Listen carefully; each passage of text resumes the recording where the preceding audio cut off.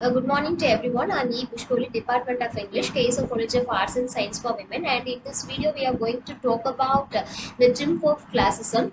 And usually, the type of the classism, which are around the Elizabethan and Jacobean ages, we already know that. Usually, the classical ages advocates of classism in England, and also there was two writers who widely spread.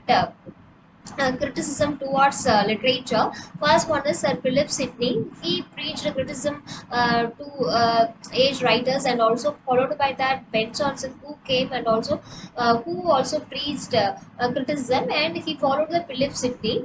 And the one more thing we want to know here, that is the both of them did not want English literature to be slave of classics, and also even though the both admired Greek and Latin classical writers, and also they don't want formulate any different theory of poetry and drama based on classical.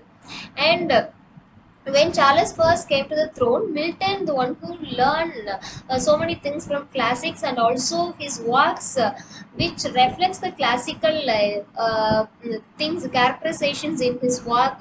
Milton's Paradise Lost, Samson Agonis characters, which is based on classicals, and also after that, liberty from all bondages, adored in a classical form, even treatment of any writing, and also which will be warm and also sensuous and passionate like Spencer and Shakespeare, because they don't want to follow the previous writers. And next thing is, in late half of 17th century and 18th century, the classical the classical followers completely hold over the English literature, and also belief, and also the literature represent highest standards of literary beauty.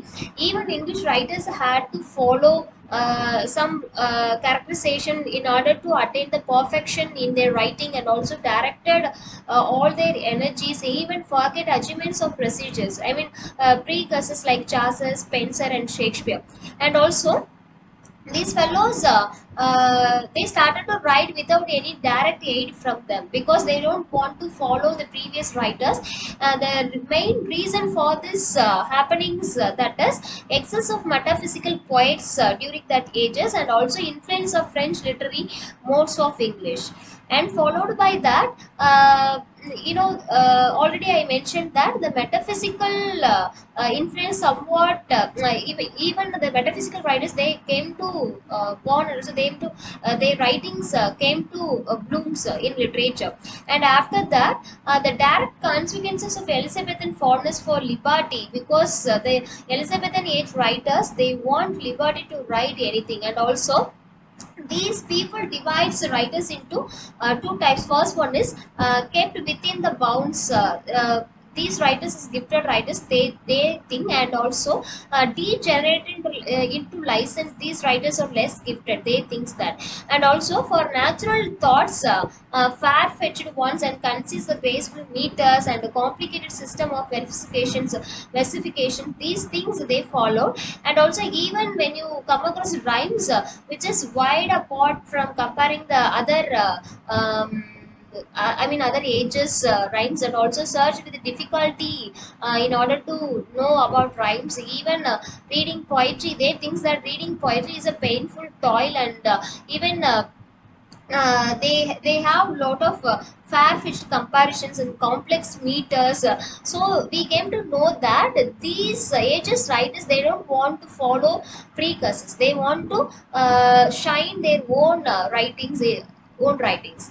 And also, when Charles first married a French princess, what will happen? The French language influence came to English, because the sons of Charles II and James II succeeded to the throne after the Restoration.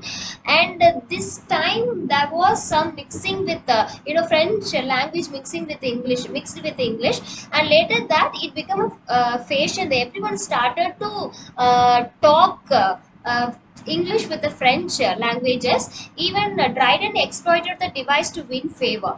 Even when the Civil War was happened, there was a conflict between the Charles I and Parliament, and after that execution of Charles I, Charles II who came to the throne. That time also, they gave lot of importance to these languages, but whereas they sought refuge in France. And also influence of France King Louis, he interested in letters like Augustus in Rome, and also he commanded same respect as generals and statesmen to follow the same. And also those people, Europe people, they celebrated Day of France in their country since 1630. What was happened, French literature moving and also it moving towards all over the country, and also evolved own classical system, so that it comes as a neoclassical creed adaptations. And after that, the French classical creed fullest statement, and also even we can found out this statement in some of the writings like art poetics, reflections, studies on epic poetry, and also we can get to know that they framed set of rules for poetry alone.